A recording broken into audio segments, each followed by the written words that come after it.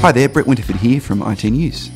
We're very proud to announce that Australia's best news source for all things enterprise IT, iTnews, are very soon going to be practicing what we preach with the launch of iTnews Labs. So our team of journalists, backed by technical advisors, have been engaged in independent testing of the latest enterprise software to hit the market. What we're launching is pretty much the first unbiased assessment of the features of enterprise software ever produced specifically for an Australian audience. It's the latest stake in the ground in terms of our commitment to the local industry. Here you can see myself, Juha Saarinen and Ray Young installing our servers, switches and storage. We're especially grateful to our friends at HP who provided us some hardware both powerful and flexible enough to host this variety of software. What we've installed so far is 2 DL380p servers, 2 HP StoreVirtual 4330 storage arrays and 2 HP ProCurve 2920 switches on which we're conducting our tests. And we're making full use of the ILO features of the DL380s, which that enables our team to log in from just about anywhere, wake up our sleeping servers and run the new workloads.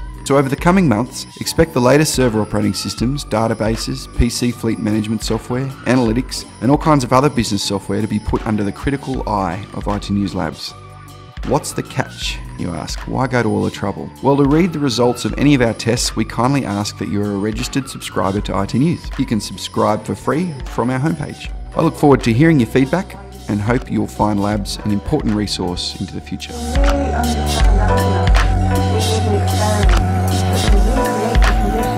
Just after the Big Bang.